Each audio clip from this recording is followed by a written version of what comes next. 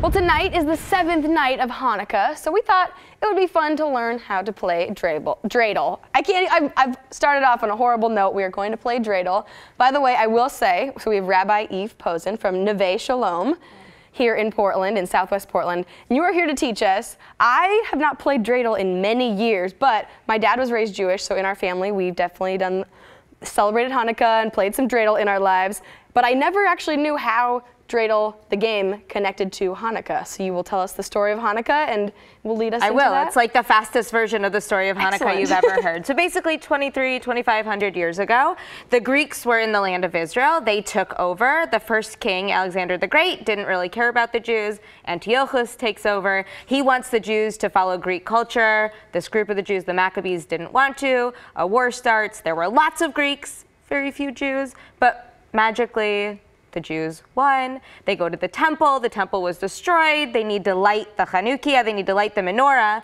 that was in the temple. So we have one here. And they didn't have enough oil to use. So there's this idea that the miracle of the oil lasted for 8 days. Really, Hanukkah is 8 days because Sukkot, our fall holiday, was 8 days, and they missed it while they were fighting. So we light the Chanukiah. The oil lasts magically. The oil lasts 8 days, just like the holiday they were making up lasts. And there you have the story of Hanukkah.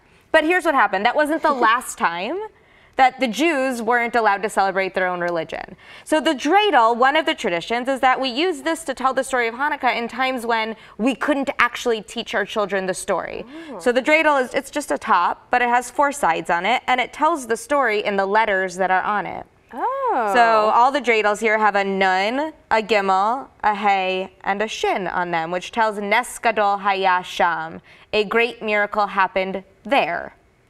So if you were playing dreidel and you were spinning the top and somebody who didn't want you to be studying Judaism came in, it just looks like you're spinning a top.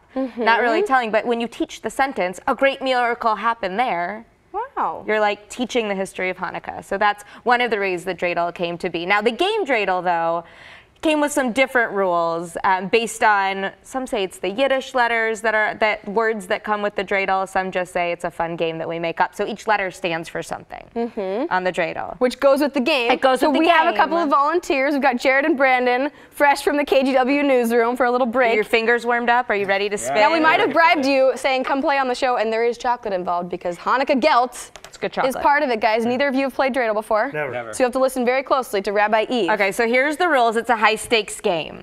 Okay, all of us are going to start. Everybody should take 4 pieces of gelt to start. It doesn't matter the size, unless you're eating it, and then take more. Yeah, and the bigger ones are better. Take the giant ones. Yeah, the bigger ones are better. So we'll each start with 4 or 5, whatever pieces. Okay, so when you spin, it's your turn, you spin the dreidel. If it lands on a nun, you get nothing.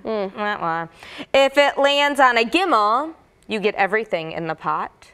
Like what's left over, or the one? Oh, okay. Wow. If it lands on a hay, you have to put half of your stash back in. Oh. And if it lands on a shin, you have to put it all in. Oh. I don't want that. You don't want a shin. You want a gimel. Gimels or none, because then you don't have to do anything. So we'll each take turns spinning. Okay. Who wants to go first? I've got skills, so maybe I shouldn't go first. I've been playing all Hanukkah. My fingers are worn out. Whoa. So great. Expert spin. Oh, you got to put all yours in. Oh. All right. Wow. You could just put one if you want. We could make the game. I'm gonna play by it's the high stakes dreidel. Whoa, that's like the jump in the air spin. Nice job. Fancy. Nice job. I was practicing. Fancy. That's what you were doing off camera this whole beginning of the show. Oh, gosh. Gimel, what? Oh, man. You get it all. Oh, you get it. Oh. Game's over, right? Okay. I mean, we can see. Okay, so I guess you get everything? Great. We need like Jeopardy music or something. Oh, I don't know what that one is. That's a gimel. You get it all, too. Oh, but there's nothing left. I know, so that's the all. bummer gimel. All right, let's see what I'm going to get here. Of course, I choose my dreidel by the color. Killing me. Purple. My daughter Shiri and I love the color purple, so I always go for the purple dreidel. I like it.